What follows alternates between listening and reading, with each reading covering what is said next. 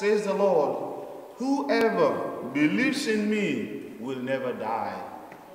Glory to the word of God, Lord Jesus Christ. The Lord be with you.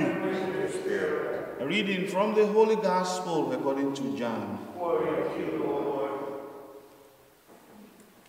Jesus answered the Jews, my Father is at work until now, so I am at work. For this reason they tried all the more to kill him, because he not only broke the Sabbath, but he also called God his own Father, making himself equal to God. Jesus answered and said to them, Amen, amen, I say to you, the Son cannot do anything on his own, but only what he sees the Father doing. For what he does, the Son will also do. For the Father loves the Son and shows him everything that he himself does, and he will show him greater works than these, so that you may be amazed. For just as the Father raises the dead and gives life, so also does the Son gives life to whomever he wishes. Nor does the Father judge anyone, but he has given all judgment to the Son, so that all may honor the Son, just as they honor the Father. Whoever does not honor the Son does not honor the Father who sent him.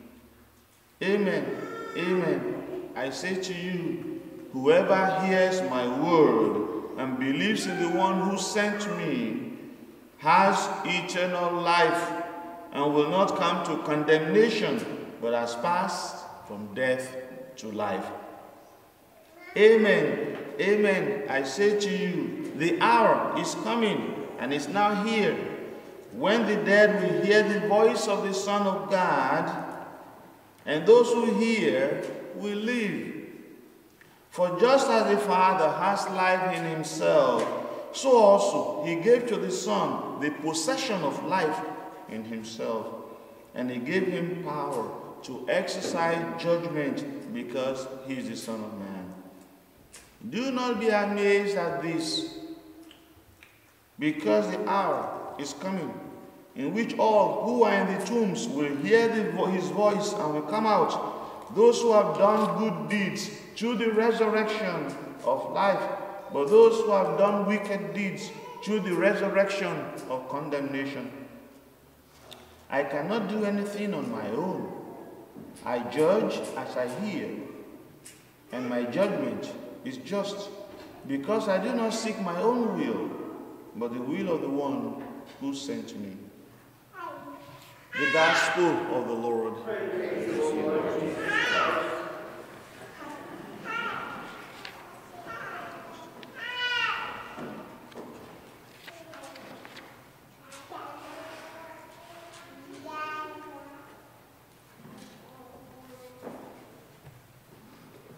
Jesus was accused of working on the Sabbath. That's what we heard yesterday. And now he's giving an answer to why he's doing what he's doing. In doing that, he's entering into more troubles. See, my Father, the English, I don't know. My Father goes on working, and so do I. It's more better translation. This one says, my Father is at work until now, and so I'm at work. I don't understand it. You understand that English? Maybe. I don't. My Father goes on working, and so do I. So he goes on working. And so the Son only sees what the Father does and continues doing that. In every family, that's what it is. Boys most literally go after what their father is doing. If he likes mowing on Sunday, yeah. They do that on Sunday, and they'll come to church. Whatever it is, so they continue, trying to be that way, because the father, the mother, they're like gods to kids, because what you do is static. It's just not what you say. They know the difference, and they can smell it when someone is hypocritical. or you're not, really doing what exactly you say, is the nice thing to do. Jesus continues the mission that the Father has given to him. And he does this mission in union with the Father. It is only in union with the Father that his work goes forward. And then he can give life to whomever he chooses. Because the Father gives life. The Father is the creator. The Father is the author of life.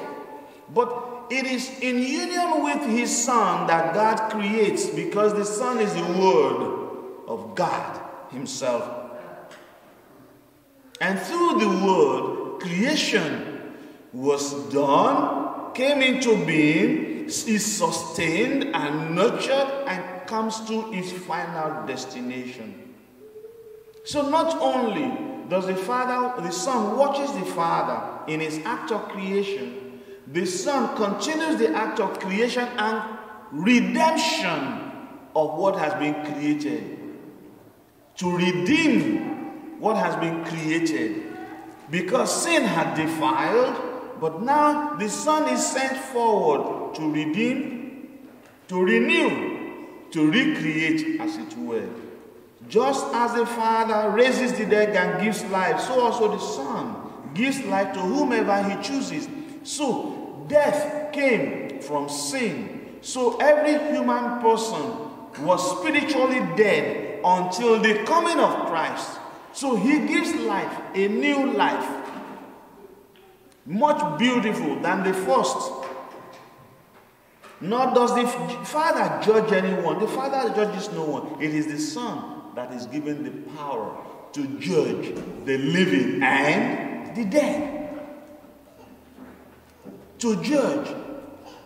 So when people say, do not judge, you're judging me, or someone is judging people, I don't know what they mean. No one can judge the other person's eternal damnation. Nobody. But you can judge. You can judge if somebody is flouting the traffic rule. Don't you know? When somebody breaks the traffic light, you know that. That's wrong. That's a judgment. Parents can judge, the child who obeys and the ones who doesn't obey. The judge. Because there's a measurement. You can judge if somebody is tall or somebody is short. Isn't it obvious? You can judge. A judge can sit in judgment and know whether to throw somebody in the jail or to acquit him. It's judgment. Why are all those ones accepted? But when somebody makes a judgment between good and evil, then all hell is let loose. So there's an attempt to oppose and muscle what is good. So you can say to yourself, I'm okay, you're okay, everybody's okay. But that is very, very false. There's nothing farther from the truth than that. But eternal judgment, the complete judgment, the final judgment is left for the Son. He's the one who creditably is able to see who is on the right and who is on the wrong. He exercises judgment on behalf of the Father. In living the way we live, in living in accord to God's will, we continually experience life and joy. We continually experience his pain if we do not go according to the will of the Father. And it's always beautiful today, Yeah, St. Patrick's. You talk a little bit about St. Patrick's. I don't need to look too far before I see the green. I can see one. And all the green spotted here and there. I don't know where the green aspect of it, but there's a lot of Irish heritage here and there. And there's a lot about the man called Patrick. He was born into wealth in Britain, but he didn't just go that way. He was kidnapped and sold as a slave. And that's where the critical point starts from. Wealth up there and down there. And while in his loneliness, in his slavery, he could recall the teachings of his parents about religion, about faith, even though before then he didn't want to be religious. He didn't want to do anything about it, but he was being taught. The parents knew that they had a responsibility to their son to teach him faith at that age. That was what he fell back on when he was lonely. He fell back on that. And he felt a desire to pray, a desire to be part of it. Because now it was coming. It was handy. He needed it. It was miracle. He had a miraculous escape and got off. But he continued to long to return to Ireland where he was kidnapped. Where he was kidnapped, he longed to go back and desired to serve God. And he gave his life to that. Was ordained a priest, ordained a bishop, became a great missionary. He did not allow his kidnap to become a source of regret, a source of pain, and an eternal damnation for himself. But he gave it up all and did what he was grateful. He turned it around. He turned disaster into joy, to a scene of joy. But you can never talk about St. Patrick without talking about that point of his kidnap and slavery, which God allowed, by the way. God allowed that, by the way. Have you ever looked at yourself sometimes, or look at people around you sometimes, and we're just sunk in regrets about life? And we're just caught up by the fact that something that happened to you, probably not out of your own design, and you hold on to it and hold on to it and never free yourself by the power of the whole word of God, and never get free and never get past it. Who keeps people in that situation? There's a negative memory that keeps someone hooked in the past.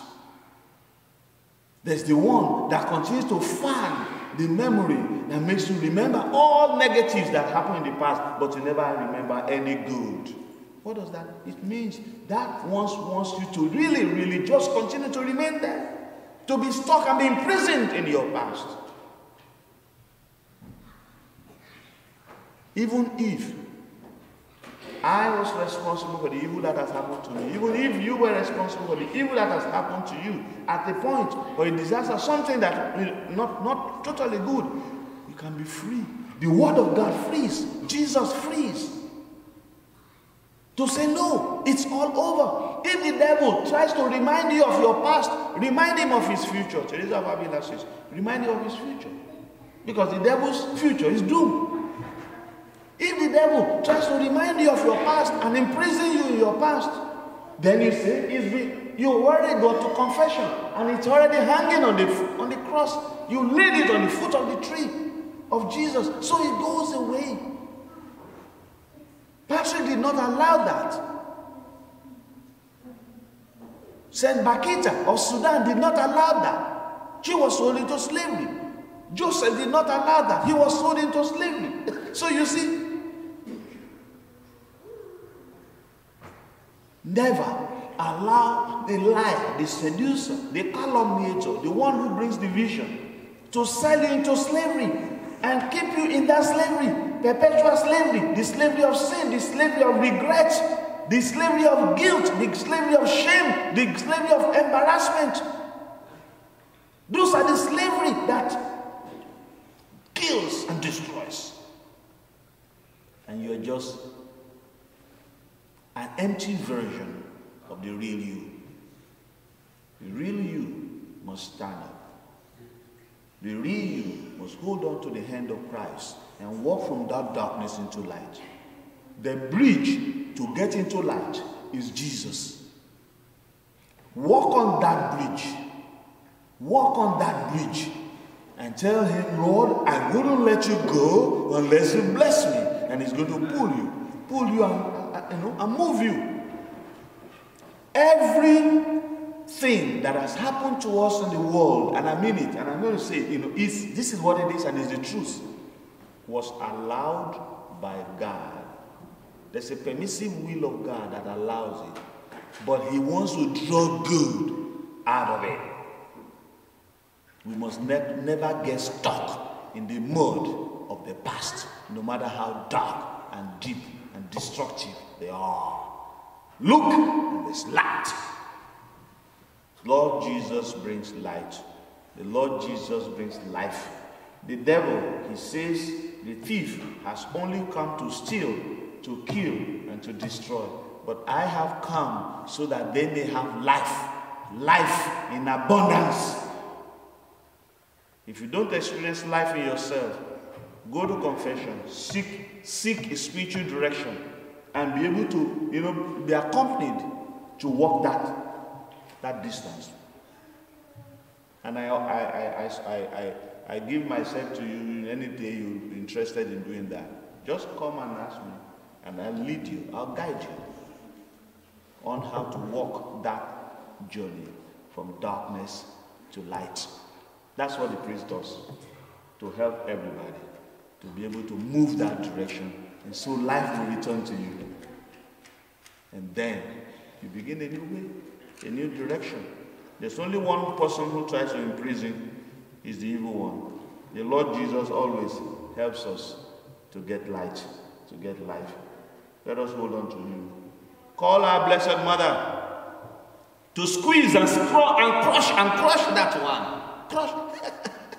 He doesn't want to see the Blessed Mother, because she's the Immaculata, she's the Immaculate one. He's the vile one. She is the obedient one, and he's the disobedient one. The mother is humble, he's prideful. So they're never in the same box. Say, Mary, mother of Jesus, be a mother to me now. And then he'll crush him. He'll be gone. Doesn't want that. Hey, Jesus, I trust in you. Hold on to trust.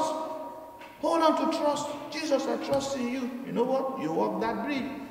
The devil doesn't go once. He comes again and repeat the exercise again. And you get free. Freedom belongs to all those who hold on to the Lord Jesus. Look at Ireland today. What it would have been without somebody like Patrick. You can be that in Davenport. You can be that in our environment. You can be that person by not allowing regret and the slavery of sin to pin you down, but coming into the light. And then do what? Everybody around you will now be filled with the light, just because you become an inspiration